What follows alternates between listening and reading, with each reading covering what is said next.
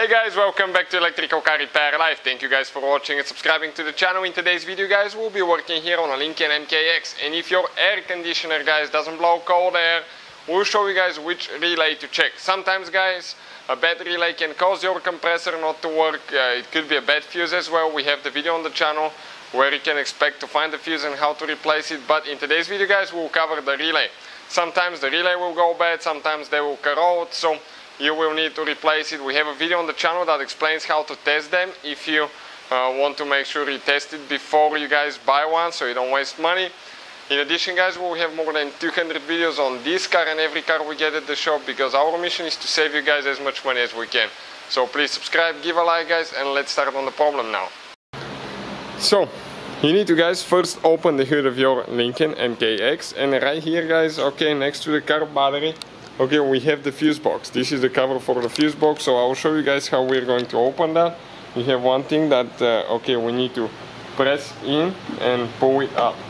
Now, that relay guys, okay, before I start on it, let me show you that the relay guys controls, okay, once you press the switch to turn the AC on guys, okay, once you press that switch for AC, okay, that relay will be activated. Okay, and it will tell the compressor, okay, it's time to run. And if the relay is bad, okay, the compressor will not get power and it will not turn. The clutch will not work and the compressor will not be engaged. Now, what we're looking at guys, this is the cover, and on the back side we can see the fuse and relay numbers. We have guys a relay, okay, that we need to check is number 37. Make sure you stand till the end. Now, I'll share something with you. If you guys want to buy one, okay, we'll have the link in the description of the video below. This is relay number 37, okay, you just grab it and pull it out.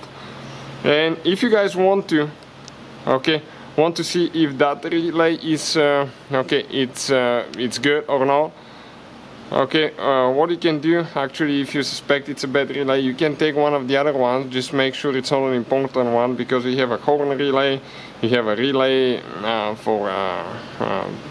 actually for headlights, so quite a few things guys. Make sure that you get one that's not for the engine computer, okay, switch them and see if that is going to fix your problem.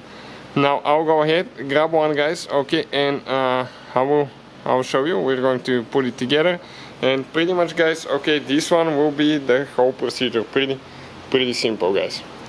Okay, and don't forget to put your cover on later. Thank you for watching, please subscribe to the channel and see you guys next time.